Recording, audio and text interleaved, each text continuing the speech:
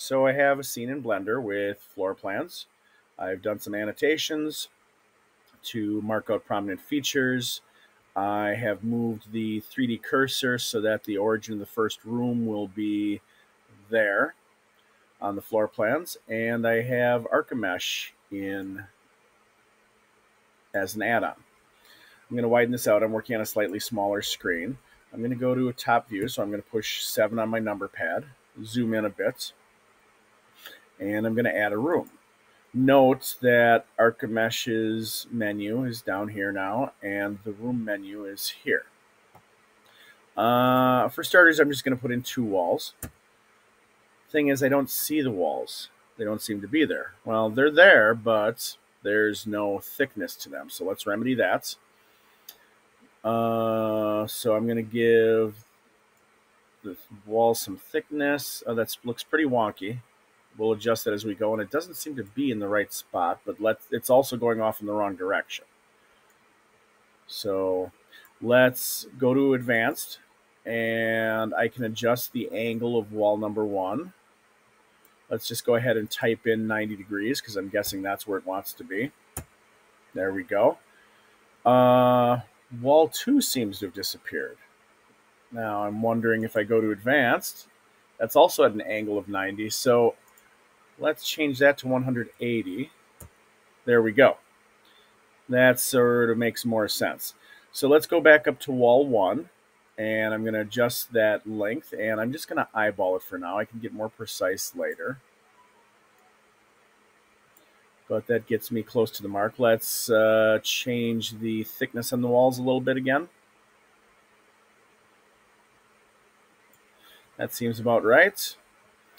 Let's go to wall 2, and we'll adjust the length on that. Get that about to what I want it to be. Ooh, I want it way overkill. So let's shorten that back up.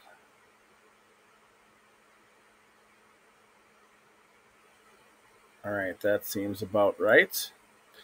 And we'll go ahead and let's add 2 more walls. So instead of 2 walls, let's go ahead and put in 4. Well, that got a little crazy. So let's take a look at wall 3. And first of all, let's adjust the length. All right, it seems to be going off in a crazy angle. So let's go to advanced, and let's just play with, oh, there we go. That makes more sense.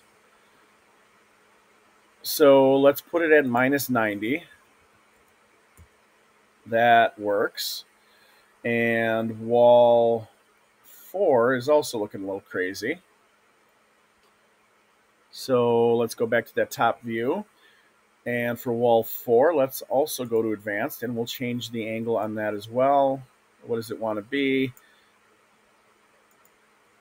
Let's try 0 and adjust the length on that. Oh yeah, that looks much more like it.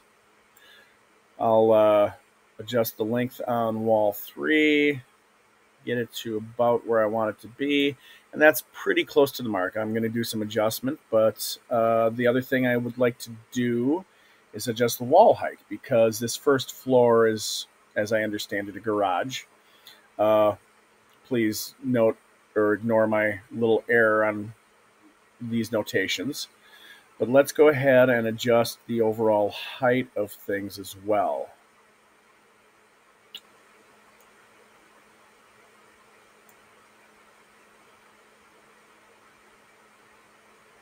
The height, we'll just kind of grab that. And now we're pretty close to what we want to be. All right, so we'll come back around, and I suppose I could put on a ceiling and floor right away as well, since there's not much going on within the confines of this. And then I'll make some tweaks, get those walls mic'd in a little bit better, and then after that I will put in the windows and doors that I want, and we'll add another floor.